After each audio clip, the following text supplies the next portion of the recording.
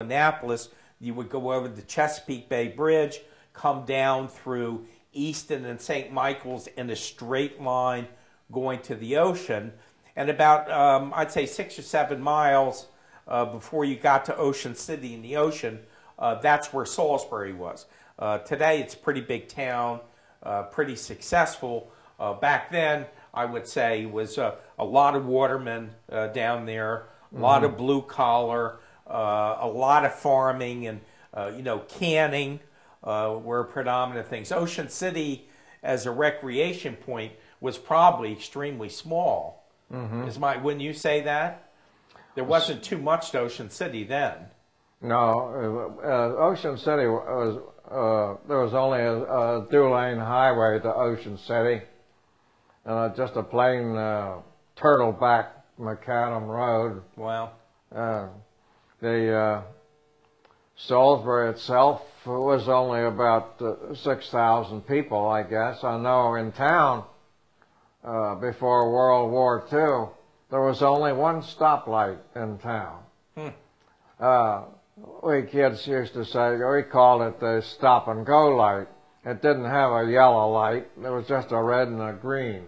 Huh, interesting. Let me ask you something. Everyone's probably listening to this and saying, okay, where the hell is this surprise we're talking about?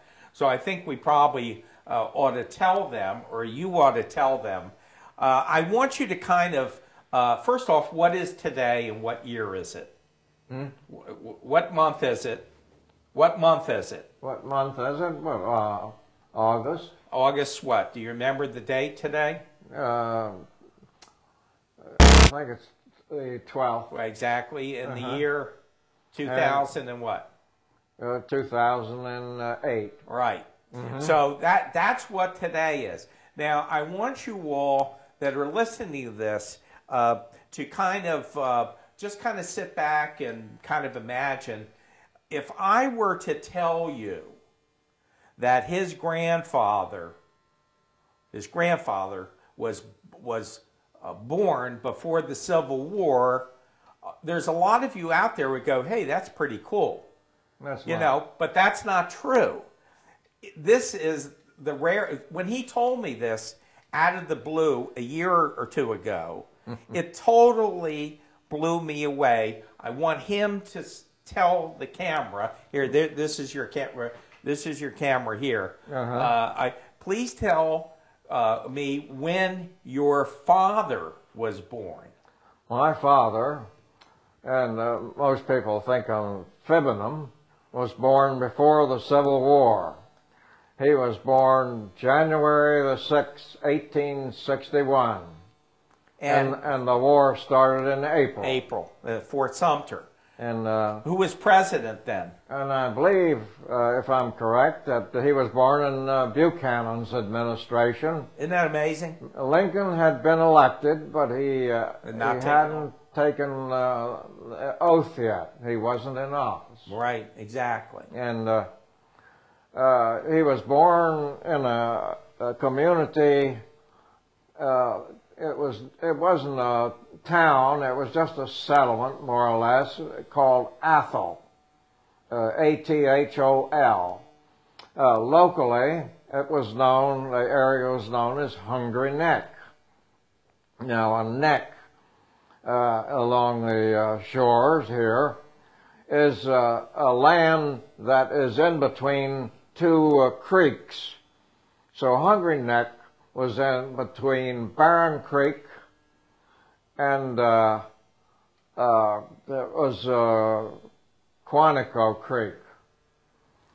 So it was known more as Hungry Neck than it was Athol, although I believe there was a post office there at one time. Now, the conditions there, my grandfather, I guess he was an ordinary farmer. My father was born on the farm, and he wasn't poor, but he wasn't wealthy. He was probably just an average farmer. The old house was heated by fireplaces, My grandmother cooked on a fireplace, and the house, I guess, I've often wondered just exactly what it looked like. The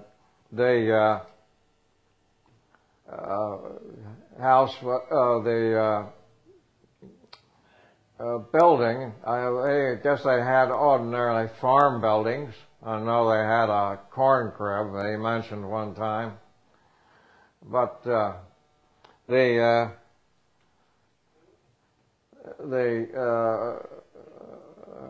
fireplaces, the house couldn't have been constructed real well, because my father said that during the winter, in a cold day, with the wind blowing, you could see the rug raise up off the floor.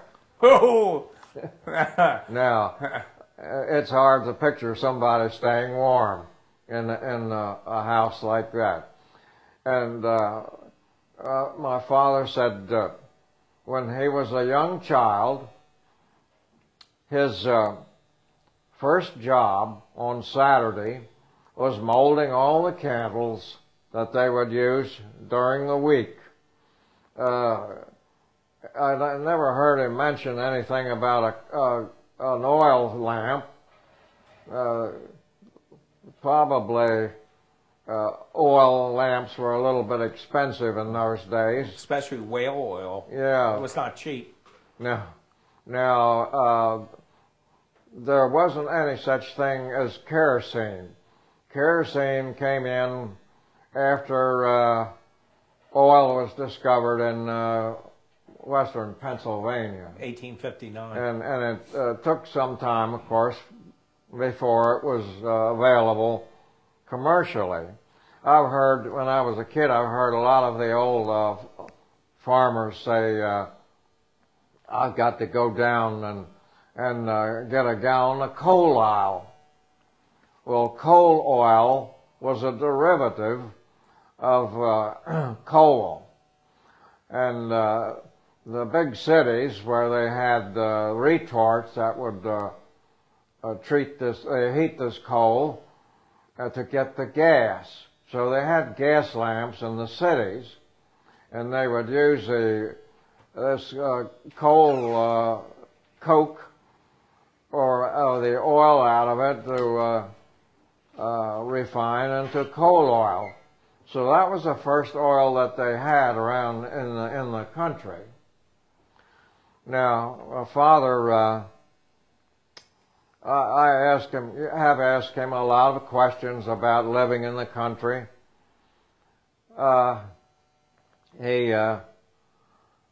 He said that I asked him, for instance, if you got sick, what did you do?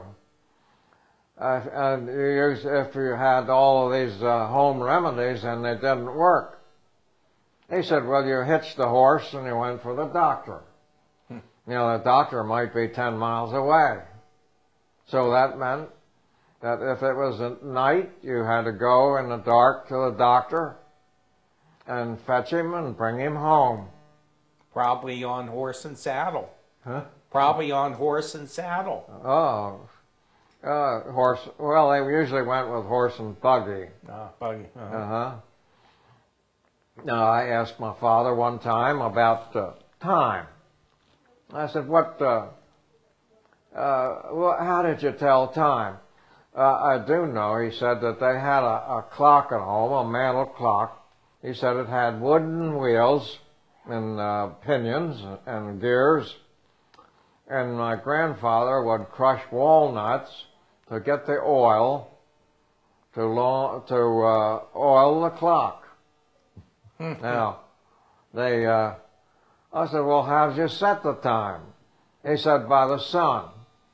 Well, that's not very accurate. I can think of ways to do that. I should have asked him exactly how they did that. You probably had a sundial, a rudimentary sundial. I mean, you can take a stake and mark it out. So you can put a stake down and measure the shadow, and set the clock when the shadow's the longest. But you can be off a half an hour that way. But what does a farmer need exact time for anyway? He had to get up probably before sunup, and they'd go to bed at sundown. Right. They didn't have night lights. That's one of the things people don't seem to understand. Yeah. In the old days, in your dad's time, that there was no electricity, there was no kerosene.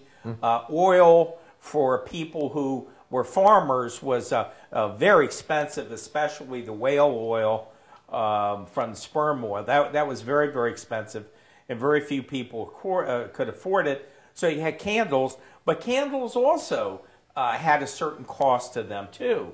And so most people, excuse me, most people at night, they just went to bed.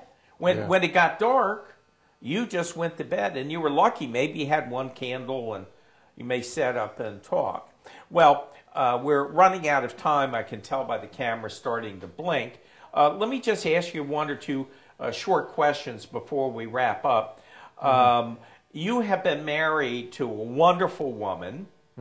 I call her Marie. You call her Reezy. Reezy. Sure. Nickname for Marie. Yeah, Marie. And that's her middle name. She's totally delightful. She's just great. And how many years have you been married? Oh, I'd say about 30. 30 years. Okay. Well, I'm married longer than you. I'm married 40 this year. Well, that's about it. I wanted to thank Otis for taking the time to talk to us on camera. This is probably the first time you've been captured on camera talking about this. I know that in the last 6 months or 8 months, the group of people that I know that I talk to, they really are in disbelief when you tell them that I have a next door neighbor whose dad was born before the Civil War. And what makes it even more interesting, you mentioned Irish. Did your grandfather come over during the Irish immigration in the 1840s? No, they date back before the Revolution in that same area.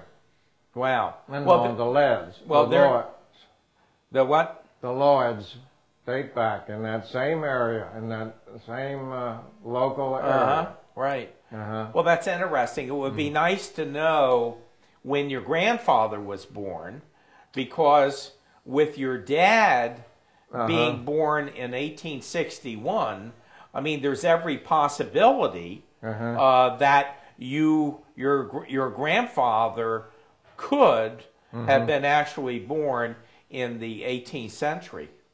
And that would be... It goes pretty close to it. I think the great-grandfather, I have the genealogy family tree somewhere. I have to check that out. Now, people ask me, how old was my father when I was born? Yeah, well, of course, that begs the question. Yeah. You know. Well, he was nearly 62. And he had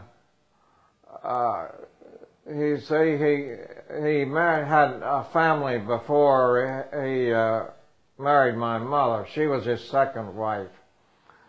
He married his first wife in 1885 when he was 25. 1886. He was 25 then. And when he married her in 1886, my mother was only 3 years old. She was 23 years younger than he was. And as you mentioned to me at a previous time, your mother was a very strong woman too, and so